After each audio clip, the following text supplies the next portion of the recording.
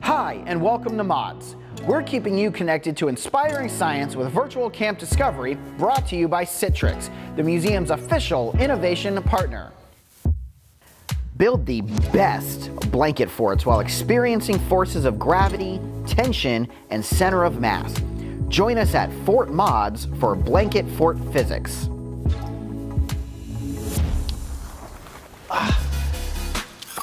How we doing today? Welcome to the Mods channel. I'm Michael. Today we are talking about building a fort. Now, we're not building a fort like in our backyard or in our front yard, even though you could, but we're talking more of in the house, using what we have. We're not getting out the hammers and the nails. We're just using what we have. Blankets, clothespins, binder clips work. I'm not a big fan of, some people use books as anchors, but we're gonna talk about why that is probably not a safe or a good idea. When you're building a fort, you have to take a couple of things into account. One is gravity. So gravity is always pushing down on us, right? If you build something and try to suspend it, gravity is fighting you. It is trying to push everything down to the center of the earth or the ground, since that's the hardest thing that stops you from getting to the center of the earth. And we also take into account tension. Now, tension, if you're pulling things really tight and you accidentally bump them, it is all going to come down on top of you. So if you look at our fort right now, you can see we use a lot of tablecloths that we had laying around. We use clothespins, we use binder clips. But if you look on the inside, oh, hey, Alina, how you doing? We also have used a lot of our makerspace chairs, and we also have our couch that we have taken and used in here. Now, if you have a few kids who want to help build one big fort, something to really consider, break it up into different rooms or sections. I know that sounds very complicated, but you can use the furniture. My staff keeps looking at me. You can use it to break up the different quadrants in there so that kids can have their own space. You can do this as an overnight thing with the kids to sleep in there.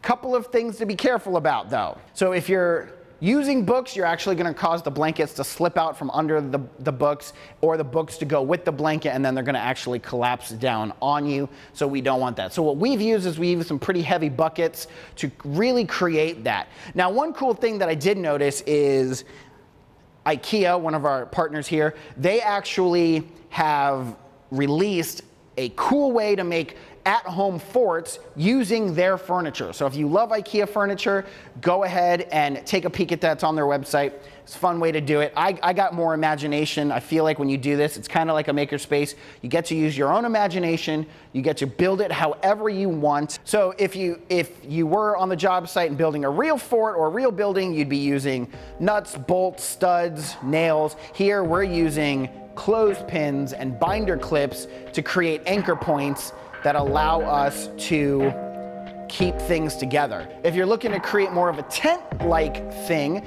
a broom usually works really well right in the center because it's going to hold everything up in the middle, which is going to give you an elevated roof that you can use. Here, we actually just used our chairs to keep up and create a little roof for ourselves.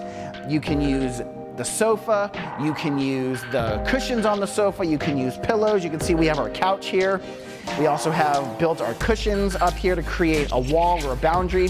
And once again, easy, safe, collapsible. We can take it apart quickly to clean up.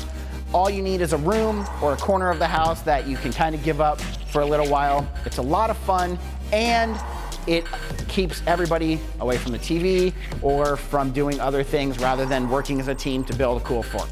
So we hope you enjoyed looking at our fort, checking it out. We'll see you next time.